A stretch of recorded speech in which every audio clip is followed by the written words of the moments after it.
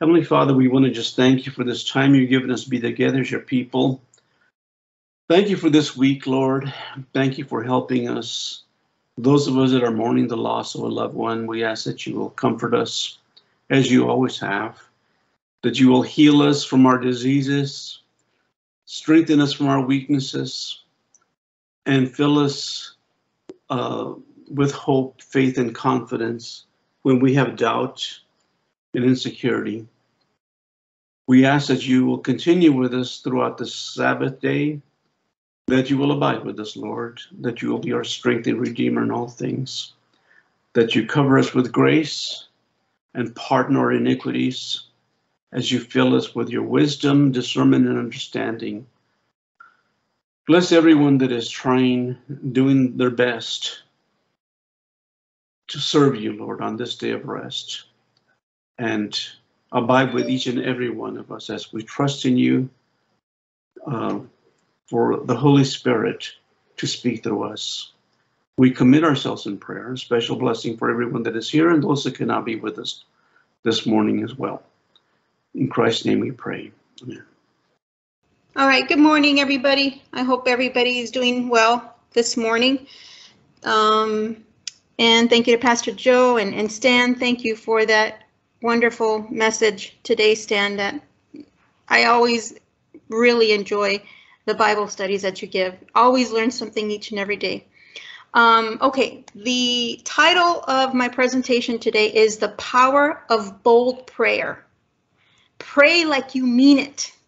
And believe me, I've been thinking about this a lot for the past about a month or so, especially.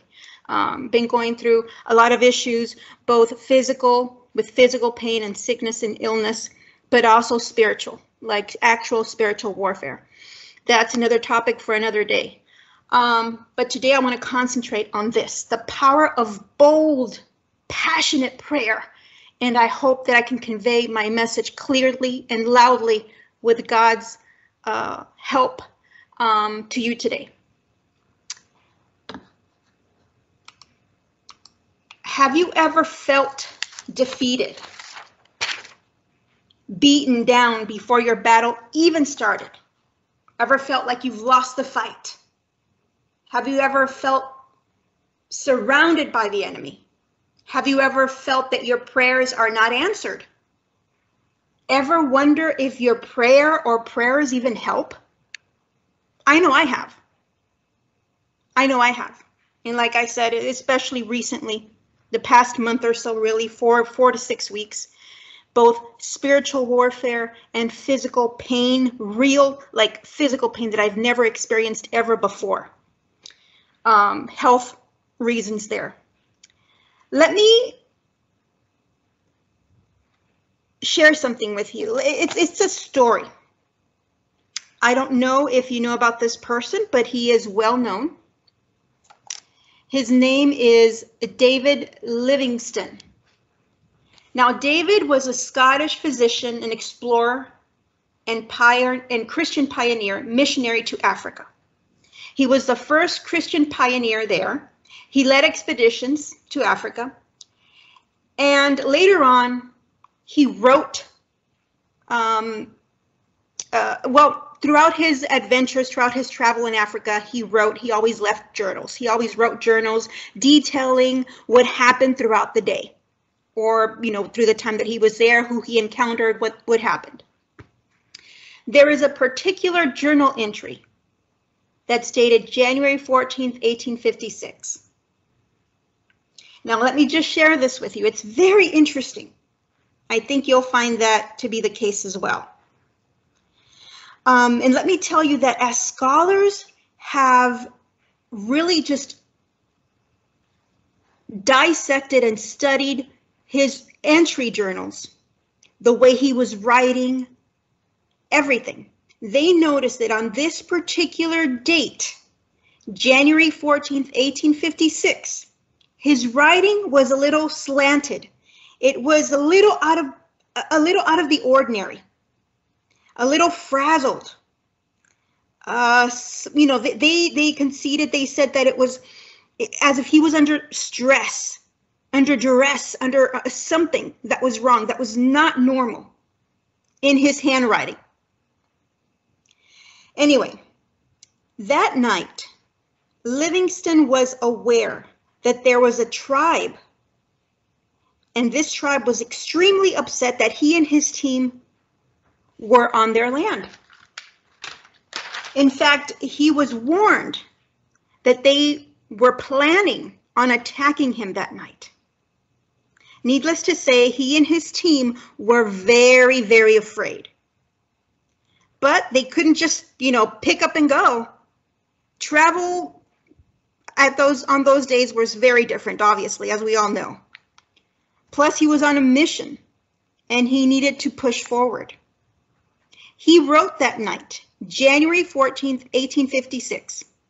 He details the tribe and the rumored attack. Well, that night came and went, and there was no attack. A few years later, it is noted that the leader of the tribe gave his life to Jesus. So he had the leader of the tribe converted to Christianity.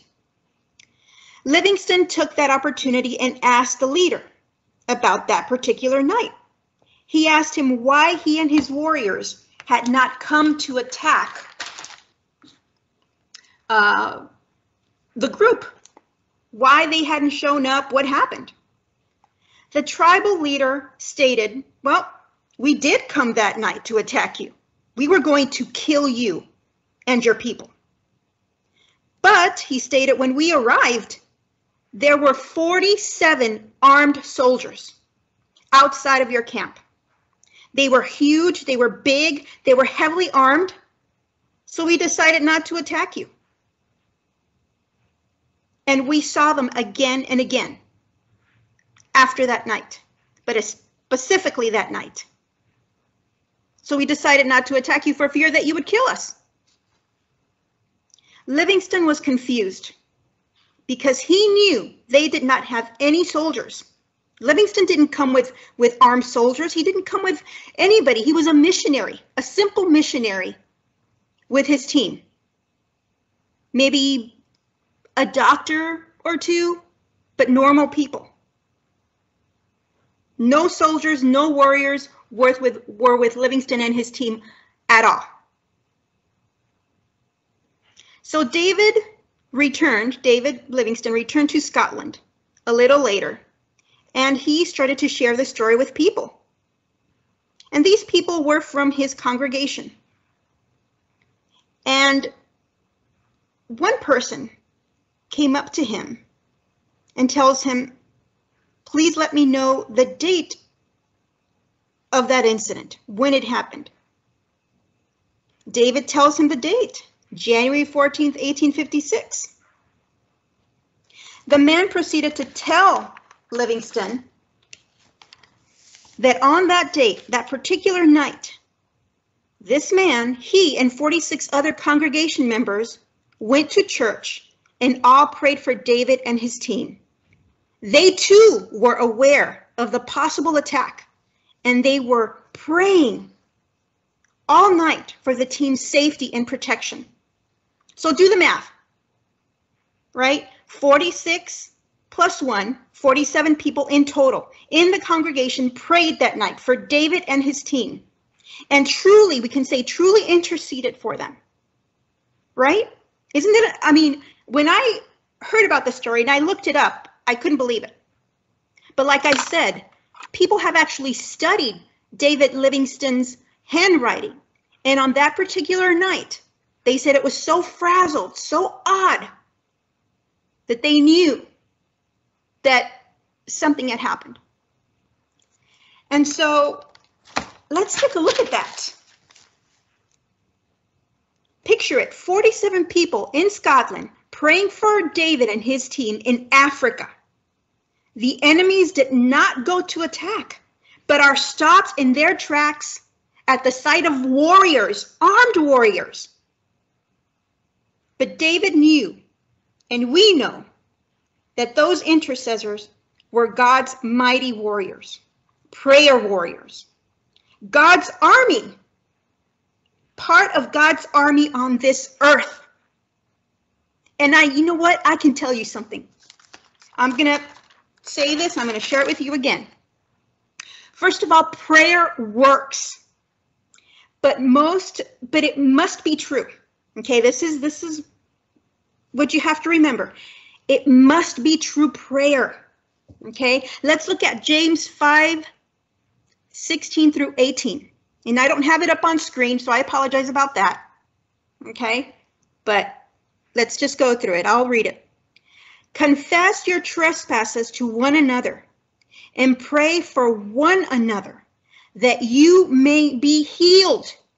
Be effective. The effective, fervent prayer of a righteous man avails much. Elijah was a man with a nature like ours, and he prayed earnestly that it would not rain, and it did not rain on the land for 3 years and 6 months. And he prayed again, and the heaven gave rain, and the earth produced its fruit. That's another story. That's another example of amazing, passionate, bold prayer. Again, pray with boldness. You have to be on fire. Pray. The prayer must be true, fearless and bold, not lukewarm, not weak, not doubtful. Be bold and on fire with your prayers. Know that God sees into your heart every time you communicate with him through prayer and supplications. You have to pray in the Spirit, fire up, and know that Abba, our Heavenly Father, will respond. Prayer moves mountains, but you must follow Jesus' directions. He tells you exactly how to pray. He does. He's told us before. Our Father who art in heaven, hallowed be thy name. Thy kingdom come, thy will be done on earth as it is in heaven. Give us this day our daily bread, and forgive us our trespasses, as we forgive those who trespass against us. And lead us not into temptation, but deliver us from evil. For thine is thy kingdom, the power and the glory forever and ever. Amen and amen. You're acknowledging that God is God. Give glory to God. Pray with respect to God. And pray with humility. That is what we need to do. And I can tell you that remember when this whole pandemic began? And we as a little church, a few people, we started praying for each other, for our church and for our families, for our friends and for our world, for our community. We got up, we raised each other up in prayer and the whole world in prayer, and we prayed for God's protection, anointing, and blessings. Remember, we got up at 7 a.m. We started praying at 7 a.m. each and every morning. And I love that because I could actually feel you. I could feel you guys praying with me. And I felt so much better. I could move forward. Even though we were locked down, even though we were separated, we were far away from each other. But for those minutes that we were with each other, we were together. We were in unity, coming together, coming forth, praying to our God, the one true living God. We were all together as he wants us to be. Even though we didn't have a building, even though we were in lockdown. You have to understand this. We are the church, people. We don't need a building. I'm sorry, but we don't. We need each other, and we need God, and we need to pray boldly and loudly with love, passion, fearless prayer. And then look at this, Matthew 7:7. Ask, and it will be given to you. Seek, and you will find. Knock, and the door will be open to you. It will, because it does work. I am a poster child for that, and I will share with you in a minute why and how. But remember, pray with boldness and fire. Acknowledge God is God. Give glory to God. Pray with respect to God and pray with humility.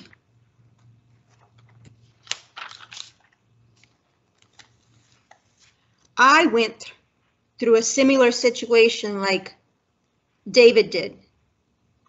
I faced the enemy years ago before I became a true follower of Jesus Christ, a true believer of the one true living God.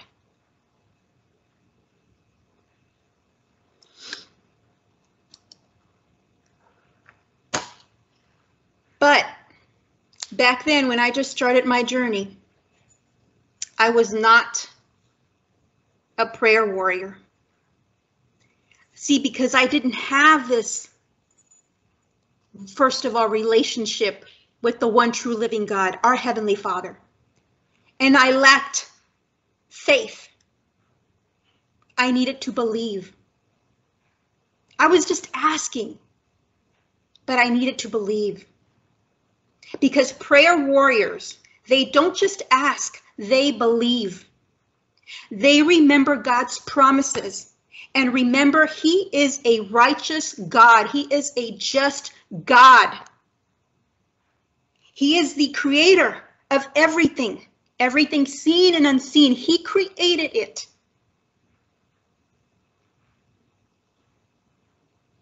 I recall feeling totally alone and abandoned in a land that was not my own, a foreign land. I recall vividly the reality of my situation, the depth of despair and complete mental and spiritual torture.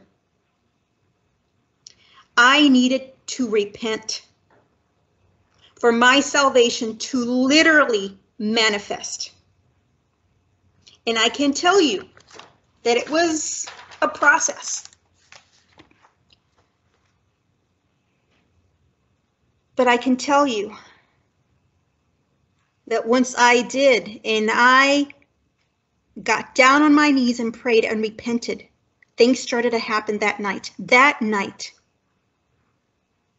But I also want to talk today about other people around the world, our fellow brothers and sisters in Christ around the world, especially those facing enemies daily, being tortured and persecuted every single day. Case in point, our fellow brothers and sisters, U.S. citizens and Christian believers, Christian brothers and sisters in Afghanistan and all around the world, being left behind, sitting behind enemy lines, literally sitting behind enemy lines. Ladies and gentlemen, pray. Let's be prayer warriors. Let's pray daily. Let's pray individually. Let's pray as a family. Let's pray as a church. But let's pray. Let's believe and let's pray. We can pray and ask our God, the one true living God, to protect them, to protect us, and save them and us. Remember, our God is not a small God with a small g. He is the one true living God. Be bold and pray big. Pray without ceasing, without a single doubt.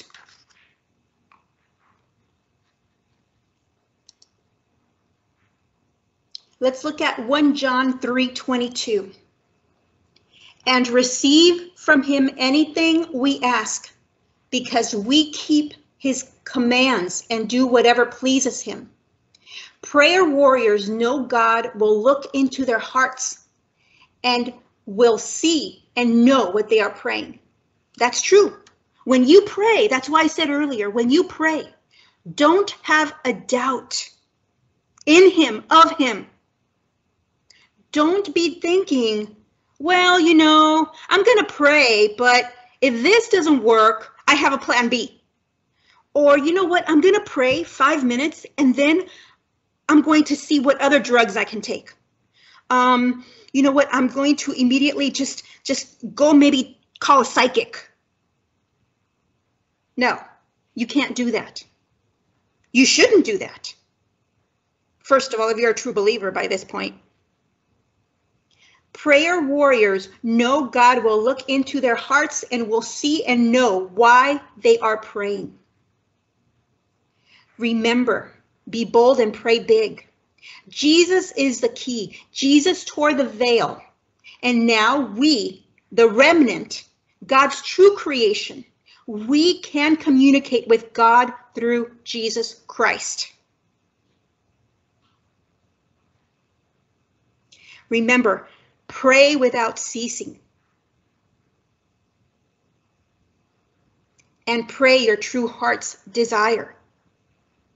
He knows why you're praying for people. Is it just lip service? Is it just because you want to say, oh yeah, I pray every day. Oh yeah, I pray every day, yeah. And in the back of your mind, you're saying, yeah, I pray every day for like 60 seconds, but I pray. Don't give lip service. Pray for each other.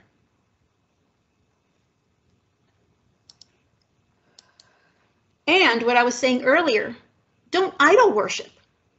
When you pray, don't doubt. Don't ever have any doubt and think that maybe your prayer won't work. Don't think about that medical report or the word of mouth on the street or on the TV. Oh, you got to be afraid, people. Oh, you got to be afraid. Oh, there's something new going on. Oh, yeah, go hide under your desks. Yeah, don't go out. Don't get any groceries. Yeah, don't help anybody. Oh, no. You know what? Because go put this thing on your mouth or on your eyes or on your head or on your entire body. Yeah, go get a diaper and put it all over your body and you'll be okay. No, it doesn't work that way. And I know we all have things that we go through, sicknesses, illnesses, deaths in the family, everything, like the song that was just played. I ran into that song actually a couple of days ago. And I listened to it and I read the lyrics and I thought, you know what, this is exactly what our church needs to hear. This is exactly what I needed to hear. As my body is crumbling in my mind, as my body is trying to fend off infections and sicknesses and illnesses and bacteria and viruses and everything hurts. But I'm not the only one. There are people younger than me facing worse issues. There are people older than me facing worse issues.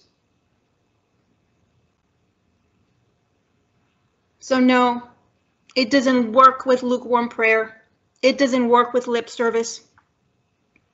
It doesn't work, let me tell you this, it doesn't work only for Pastor Joe.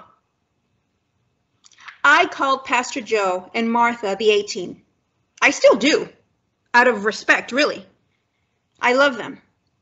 In fact, I have to say, when I was going through my personal situation in that foreign country years and years ago, it seems like a lifetime ago. But Jackie, I don't know if you guys know who Jackie is, but her name is Jackie, part of the original Heart of Worship Church. She brought me into the church and into the faith. Jesus Christ sent her to bring me in and introduced me to Pastor Joe and Martha. And my gosh, the 18, that name, that title doesn't do justice for them, because I know they were part of the people that were praying for me. That's what I needed to say. I know that Pastor Joe and Martha and Jackie and a couple of other peoples from True Heart of Worship, or I'm sorry, Heart of Worship, the original Heart of Worship, prayed for me and my son those years back ago, back so many years. And I know because I could actually feel, I was like David Livingston, brothers and sisters, ladies and gentlemen, I was like him. In the middle of the storm, in the middle of the darkness of fighting and war all around us, I could feel that my son and I were in the middle of this amazing circle. We were in the middle and I could feel angels all around us. Every move I made after that one night, after the night I repented and prayed, like I never had before, I know that Pastor Joe, Martha, and Jackie were part of those prayer warriors praying for my son and for me. And I could feel the love. I could feel the prayers. I could feel the hope, the faith that it overtook me. It overtook my situation. And it completely changed my history, my life, my destiny. Because intercessors, prayer warriors took the time and believed and hoped and prayed and supplicated. People, let's do that. I want to do that. I want to be that way. And we can. We can help each other even if we're not together. Even if we can't see each other.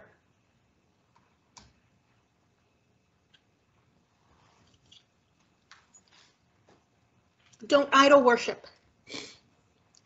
Don't think only an attorney can help. Only a judge can help.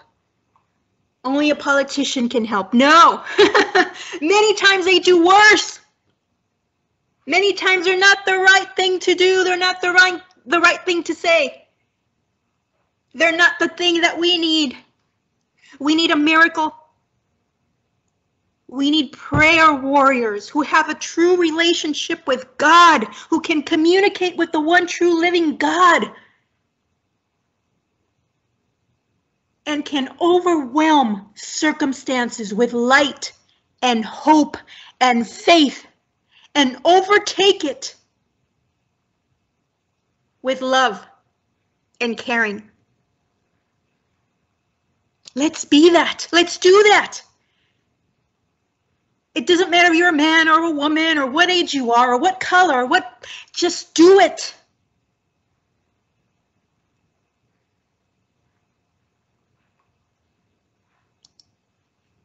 Speak and proclaim the most dangerous name. Governments, nation, politics, kings, and rulers all cringe and cower in fear at the mention of his name. Satan, demons, and their minions all cover and flee at the mention of his name. The most dangerous name in history, people. Jesus. Jesus, Jesus. They all cower in fear. Why? Because they know who he is. They know what he is. They know why he is. Jesus fulfilled the law, tore the veil, and freed the slaves. He overcame and conquered the world, defeated death, evil, and Satan. He defeated and conquered all of that, all of that. Under his feet, they're done.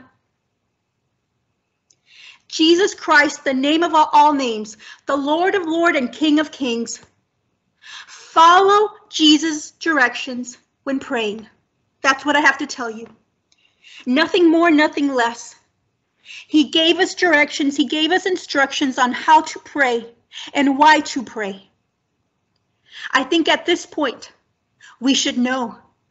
I think at this point, it should be made clear to us what we need to do, what we have to do, what we should do. No more relying on just pastors. No more relying on just certain people in the church because they have the magic touch. No, it's not them. They don't have anything that you can't have. But that comes with faith in him. That comes with love in him. That comes with you having communication with him, an honest communication with him, and honest prayer to him. That's how it's achieved. Nothing more, nothing less. And yes, one last thing. Sometimes the answer to your prayer will be no. Sometimes the answer to your prayer will be they have to die. They have to go away. They have to sleep. And let's face it, it's sleep. If you're a true believer by this time, if you're a mature Christian at this time, you should know that it's sleeping.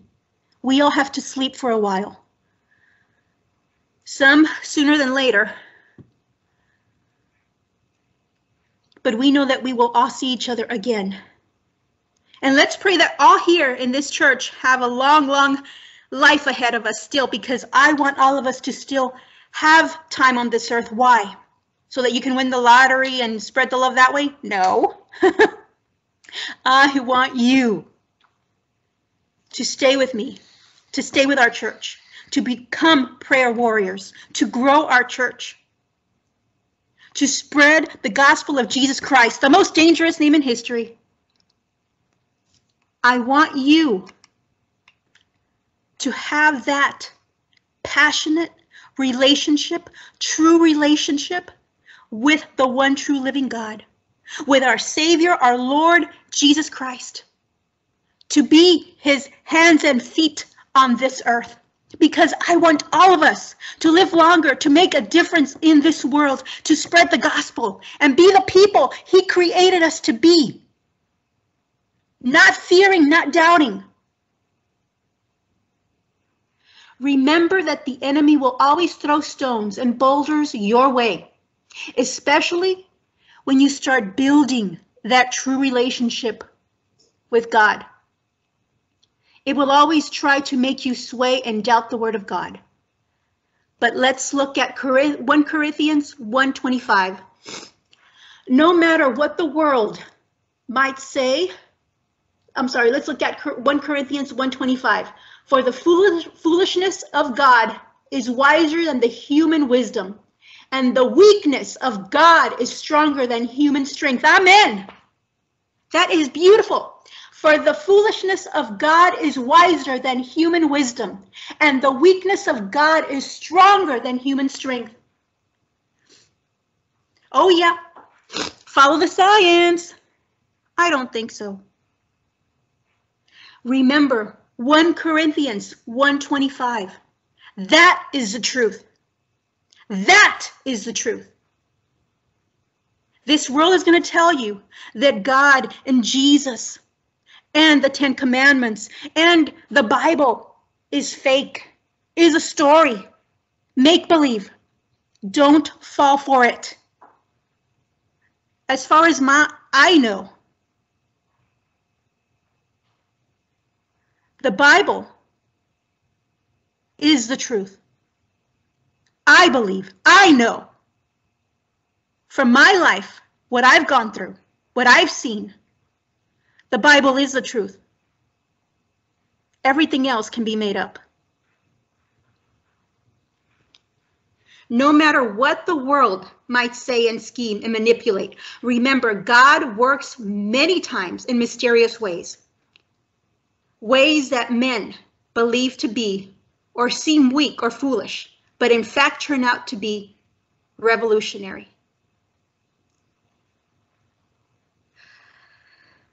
Brothers and sisters, let's pray. We have many more years on this earth, but that time we should spend working for our God, the one true living God. Heavenly Father, Adonai, thank you for another beautiful day, another amazing and beautiful Sabbath.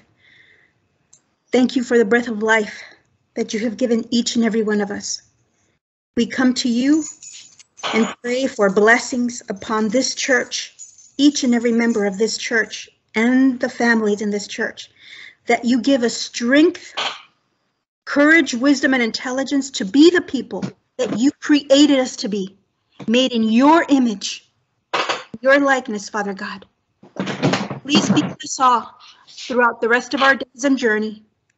Bless us and protect us and keep us safe. And may we go forth living and proclaiming the gospel of Jesus Christ boldly and loudly. In Jesus' name we pray. Amen.